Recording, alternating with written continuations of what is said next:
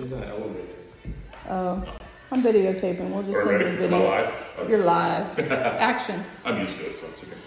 Overall, I really don't see anything super scary. Like I said, I mean, it's still a rock solid house. A few things, like I said, when you see the report, don't get overwhelmed because there literally are 50 things, and I'm not done yet. So I mean, there'll probably be close to 60 by the time I'm done with the report of my house at the office.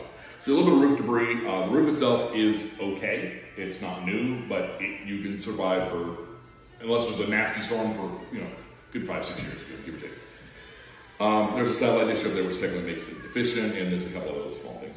The siding, some of the areas it's not touching. Surprisingly, again, this house does not have 400 coats of paint. This almost looks like the original coat of paint on the outside because you can tell by the nail heads, I can still see nail heads. It's good and bad. It means there's not 50 tons of paint on there. This is old paint. I mean, 99.99% it's lead paint. Okay, I didn't test it for lead because I have to send out to a lab. I can do that if you need me to. But considering the age of the house and considering it's not been repainted, it is. How do you cure that? Paint it. Yeah. As long as you encapsulate it, it's no longer an issue. So same thing with this. Same thing with either lead or asbestos. Encapsulate it and paint suffices. Put 2 coats of paint on there, you're fine. It's encapsulated, it'll never have an issue. A little bit of deteriorated wood, a couple, window trim and stuff like that to the house. Seals, caulking around the edges. And anytime there's a transition between materials or distances, direction, it requires that. Missing a piece of trim through the fireplace. This fireplace, I'm almost on, is pretty much non-functional. You could use it with some work. The chimney bricks on the outside, there's several loose bricks. The flue isn't built properly. It's cracked on the inside. So decoration is your best bet. Gives you a nice little TV with the fireplace on screen. There you go. It's a flaking paint in a few areas, so that actually would be, I recommend getting that, encapsulated for that issue. In the front bedroom there was probably from the way they installed that window unit. At one point in time, there was a little bit of a leak. You can see it in the windowsill, a little bit on the floor, a little bit on the wall. It's not rotten out, it's not soft, but it has gotten to that, so I need to press it. I did put it in your slope floor, like we talked about. It's barely. It's just a little bit, but again, that's because of the lack of structure that I was explaining to them. You have a perimeter, perimeter ledge going all the way around the house, and you have one big beam running down the center. Everything's tied off that. It's too large of a span. So the beams pretty much run around like this. So you're spanning from there to there to there to there, and then that's separate. You've done a little bit different. But I would recommend running a beam underneath here and underneath there. Just add 2 more beams. 2 more beams. Yeah, maybe shim a couple spots, and you're good to go. This is a downspout over the side.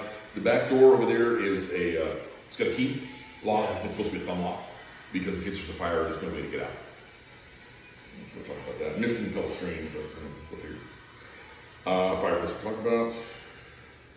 So as far as making that a functioning fireplace, they would have to call it a chimney. If you wanted to make that a functional fireplace, you would need a chimney guy to come out here. They would have to repoint the lower bricks on the outside, repoint the bricks on the inside, probably sleeve it, which they run a clay tile down the center of it to sleeve it off.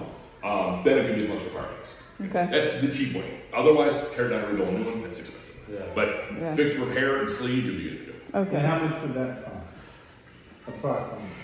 Ballpark on that, to repoint all that, probably sleeve that, $5,000, give or take. Replace it. That was my first guess. 15 to 20. Yeah.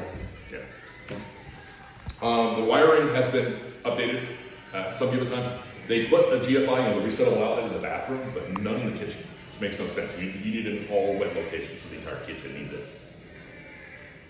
There's no laundry in this house. It's outside in the garage, in front of the porch. That might suffice.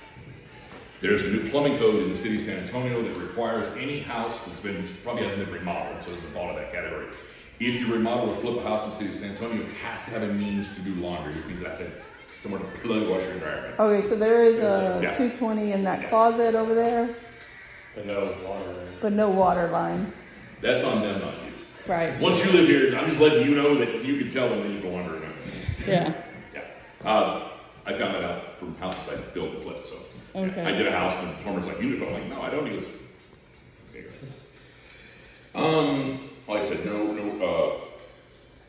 GFI protection in the kitchen. On the exterior panel, there is a main panel and then a sub panel, so they kind of wired it twice. She's calling me. On the sub panel, they when they powered off the other one, they ran from the main over, and then the other one. So technically, it has, since it has there's no main shut off. So I'm trying to say, there's no main shut off. Oh, okay. Yeah. So that really should be changed up a little bit. And then multiple panels. Because she was trying to call me and I can't. This is smoke detectors and battery stuff like that. Let's see. Yeah, or just put batteries in there. Just put batteries. Make sure the smoke detectors in every living area. So bedrooms, living room, doesn't necessarily. You need a carbon monoxide detector in the kitchen, but you not necessarily need a smoke detector in the kitchen. Because your bedrooms is like. Okay, the toilet is a little loose in the bathroom. Should be tightened down a little bit. Have some anchor on the base of it. Hey, girl. The plumbing that they did in the kitchen sink, So it's all Rebecca's flexible. regular tape. It really should be solid green. And it really should be done right right. now, but she leaves it on speaker. On the water heater over here in the kitchen, that door cannot be vented. That needs to be a sealed door. It needs to have a door seal all the way around it, and there needs to be a fresh air vent. Yeah, that's completely a She no. couldn't hear, she hung up. Yeah, that's completely a no-no because literally there's nowhere for the carbon dioxide to go. So that's, that needs to be sealed off, door needs to be sealed, needs to be a door seal that's tight all the way around, needs to be a fresh air vent going up the attic and out the roof.